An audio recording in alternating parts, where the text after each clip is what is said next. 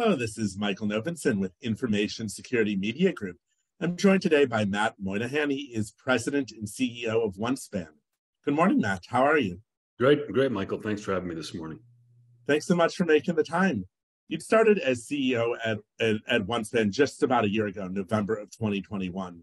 And I want to get a sense from you of some of the biggest changes or areas of investment that you've had since joining the company. Yeah, no, great. November 29th marks the 1-year anniversary, and couldn't be more thrilled to be here. It's probably one of the most fun jobs I've ever had. Really taking OneSpan was Vasco Data Security before they rebranded to a OneSpan a couple of years ago. Long, proud 30-year history in the identity verification, authentication, and transaction signing space, with obviously a leadership position in the global banking and financial services. And interestingly enough, the other side of the company was essentially an e-signature provider, an enterprise class e-signature. And we've been hard at work fusing those two things together. And so a lot of the investment has been around creating a cloud-based capability that allows us to secure the entire customer transaction lifecycle, which is really where we're pointing the company to be a sort of a Web 3.0 security company that allows us to take all the products and services that we have and stitch them together to do something what I think no other security company has done to date, which is secure customers as they go through the entire cradle-to-cradle life cycle with enterprises online. I see. And what are some of the issues that you've had to navigate as you try to bring those two disparate sides of the business together? Well, it's a great question. I mean, security has always been around point products for the most part. It's been very hard. Customers have been forced to stitch together the various types of security capabilities, and in this new Web 3.0 world we live in, which is incredibly dynamic, and obviously even will become more so when the metaverse comes around.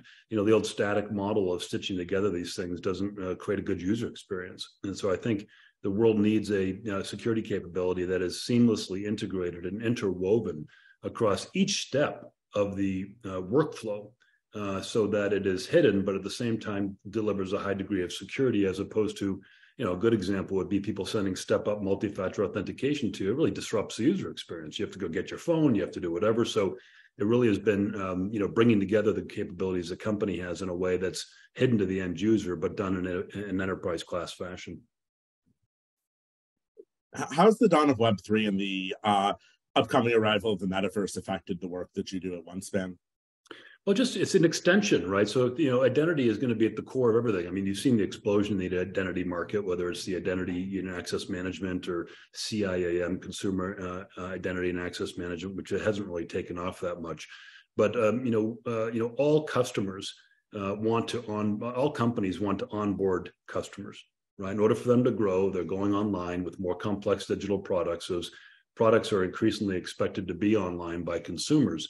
But there's a lot of regulatory and security threats when you're onboarding an unknown entity to a company, whether to be, a hacker or, infrastructure compromise, or just the KYC, know your customer regulations that exist globally. And so, the metaverse is really just an extension of another medium, physical, digital, and meta, in which identity needs to be stitched together across all three. And then obviously you want to transact with those identities to go generate revenue and customer relationships. So I'm excited for it. I don't know, what it will be, but I certainly can see use cases where, you're going to need to make sure that identity, that singular identity, is fused across multiple mediums to make sure that both security and regulatory issues are addressed. Back in September, you launched the virtual room. A two-part question for you. I was wondering, first, what was the impetus for that? And secondly, what are some of the most interesting ways you've seen the virtual room used since its launch? I'm super bullish on this capability. In fact, it was started before I arrived. So there's, I give the team a lot of credit. Essentially, we're just getting going in the notion of securing the virtual world. I was in an investor meeting the other day on a Zoom call. There was 3 boxes up here, like you see with us today. And then another box came up with no video. And I went to navigate and look at who that was, because I didn't see anybody. And the person's name was Sean Williams. And a voice came on and said, "Hey, it's not Sean, it's Mike." And I said, "How the hell do I know? In fact, I don't know any of you." Right? So if you look at what's happening, even with a Twitter, with Elon Musk putting out there, you're going to go charge for a verified account and then pulling back. He pulled back recently because he was afraid of brands and enterprises and people being impersonated. No one knows who anyone is. So I've met you before. We've actually met physically, right? But had I not met you, you don't know. And the consequences are high. Web 3.0 and is all about deep fakes and fake content and fake artifacts. And if you look at what the hacker community is doing in criminal organizations, they're, impersonating, whether it be web infrastructure or people. And so, I think we're just getting going. A virtual room was meant to be a secure environment to conduct business, right? Zoom is, Zoom is not that, right? And I think our goal was to fuse the infrastructure required for companies to engage with customers and features like co-browsing and document signing and whatever it may be, but it's offering that secure experience that obviously can hold up in a court of law if for some reason, something happens. Wanted to ask as well, from a personnel standpoint, I know OneSpan's made a lot of C-suite hires since you arrived as CEO. What were you looking for as you brought additional folks into the leadership team, and what made some of these individuals stand out? Yeah, no. So, for me, culture is everything, right? I don't want to be at a company I don't want to work at. Right? So number one is getting a great culture in place that, is motivating to me personally as much as all the employees. OneSpan isn't that big of a company, right? We're about 1,000 professionals. So I call us sort of a tweener company, right? And our goal is to go from 2 to 500 million and then to $1 billion. And to do that, we have to have people that are really sort of owner operator mindset, have seen enough scale to know what it means to get to 500 million, but not such a big company person that they're become just a people manager and not a doer. And, we're sort of a big startup is sort of the mentality we're trying to have here, and just strike the balance between folks who have had scale experience and those that are still have that startup mentality, willing to work hard and manufacture outcomes, which is a little bit different than, maybe some of the larger organizations who have different types of structures and need more, more professional sort of line managers, if you will. We're trying to be doers and managers at the same time here. What's been the fastest growing part of the OneSpan business in 2022, and what have been the drivers of that growth? Yeah, we've had, fortunately, we have sort of two sides to the house that are being fused together. The security side, right, which has been incredibly stable despite the macroeconomic downturn, because most of what we do is identity verification and authentication is tied to online banking, right? So it's been stable, even despite some of the Russia-Ukraine conflict that has introduced some uncertainty in addition to foreign exchange fluctuations. So that has been stable, which has been great. And that's the largest piece of our business. The fastest growing one has been our e-signature business. We are the only other enterprise class alternative to DocuSign. And we're more secure than DocuSign and have a better price per value than DocuSign. DocuSign has largely not had a lot of competition in the market for e-signature. And I think we're still very much in the early days of the e-signature market. And so the market's waking up to us. Our brand isn't as well known. We're probably the most widely used e-signature platform outside of a DocuSign, but we private label everything. So you would never know it. But our brand is getting better known. And so we're getting pulled into much larger deals. And that has been driving our growth rates on the e-signature side, better than any other product line inside of the company right now.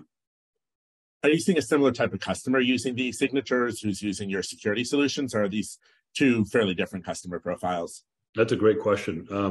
Today, they're different, but they're coming together. So, e-signature historically has been purchased as a capability to automate a physical paper process, right? And that has been largely driven by the digital transformation officer or chief digital products officer inside of the company. And our security products have been done more on the online banking owner or maybe even a senior security professional. But increasingly, people are realizing, particularly for contracting and other types of uses for e-signature that are externally focused or revenue focused, you have to get the signer right.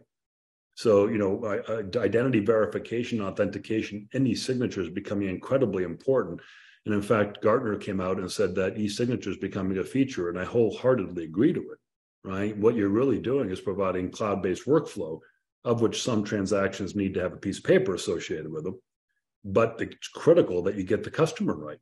And so you're seeing these two things come together as a joint offering, and they really have to go that way, right? If you're doing business with a hacker, It's not valid. Right? So you need to make sure you get it right for both regulatory and security purposes. I wanted to talk a little bit about the market landscape. I know you discussed the signature side, but I'd love to hear a little bit more on the identity verification and authentication side. If you're in a competitive bid situation, who are you coming across most frequently, and what do you feel sets OneSpan apart from some of your peers? Yeah, no, it's a great question. The identity space is so big. I mean, everything seems to be identity these days, right? We operate in a fairly, I would say strategic, but smaller portion of the identity space. Where we do identity verification, identity proofing, and authentication, really for business processes, for lack of a better term, online banking, mortgages, things of that nature. And so we would typically compete with, on the external side, maybe a Gemalto, TELUS, who has similar capabilities in the token, RSA from time to time. Once in a while, we may see transmit security and passwordless security. That to us is a feature that we do. But if a customer is looking to implement identity and access management infrastructure, from time to time, we'd compete with them. And then, once in a while, Yubico with their YubiKey product. Then that's on the security side. Gotcha. What do you feel sets your approach at OneSpan apart, maybe from the Jamal or Talis, as well as some of these smaller startups? Listen, they're all good companies. Our stuff just works and works well, right? I mean, if we go down, banks go down, right? And that's our heritage, So I think it's the enterprise class nature of it. We're able to support global companies. We're present in over 100 countries, and our background is banking. Right. And that's not for the faint of heart. Right. So that's been that way since we were a small startup in the Vasco days. And we've grown up with that as our core. So if you want a product that works and is resilient and, highly available, use our stuff. Right. And I think that sets us apart from a lot of the startups. It's just the 30 years of history and trust that we built up in high volume, high transaction environments like banks. I see. Wanted to talk a little bit about the macro economy as well. And I have a two-part question for you here. First is with the rising interest rates, inflation, supply chain issues, et cetera. How has that affected customer buying behavior in recent months? And then secondly, what, if any, changes or adjustments have you made internally at OneSpan in response to the changing market dynamics? Yeah, no, it's a great question. So, complicated environment out there. I don't know any CEO that's happy about it, right? And including myself. But I would say it's really been twofold. On one hand, we're fortunate that, because of the, presence we have in the online banking community global, that's not going away, right? And so, that's been good for us. On the security side, because we do actually make physical tokens, we have had some challenges with supply chain.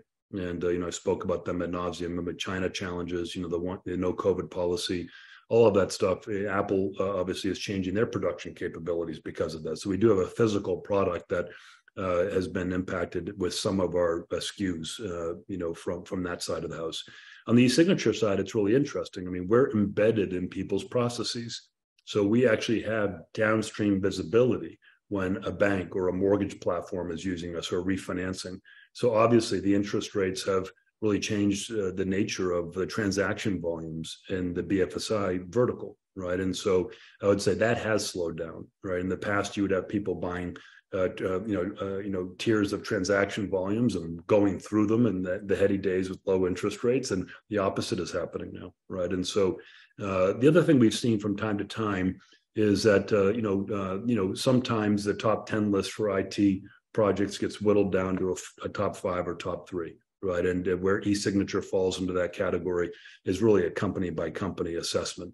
Security always falls in the top 5 for the most part, but e-signature is a little bit different.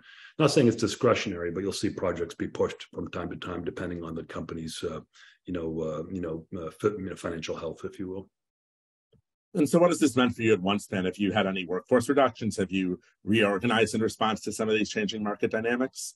No, we actually haven't. I mean, we've actually been doing pretty well, all things considered, right? We did do a realignment right after I came on board. The old saying that if you change your strategy, you don't move people or dollars, you didn't align to it, right? And so we did do an exercise, about 6 months ago to really align our company to our Web 3.0 strategy. But outside of that, knock on wood, we've been fortunate. We're heads down trying trying to build a really important company here. So, we've been, because of our foothold in the online banking space, we've been maybe buffered a little bit more than other companies might be, given the nature of our product set. So as you look ahead, what are some of the biggest bets you're hoping to make to capture this opportunity around Web 3.0? I really do believe in my heart, I've been 25 years security professional, and I do believe that, we need to move from a product world to a problem solving world. And the problem nowadays is no one knows who they're interacting with online, and they're conducting transactions of consequence. If you look at the way the internet's evolved from 1.0 to 2.0 to what's coming in 3.0, and even if you think about 4.0, which people have already started to talk about, in symbiotic relationships with machines and data and all that stuff, the security threats have been getting worse and worse and worse.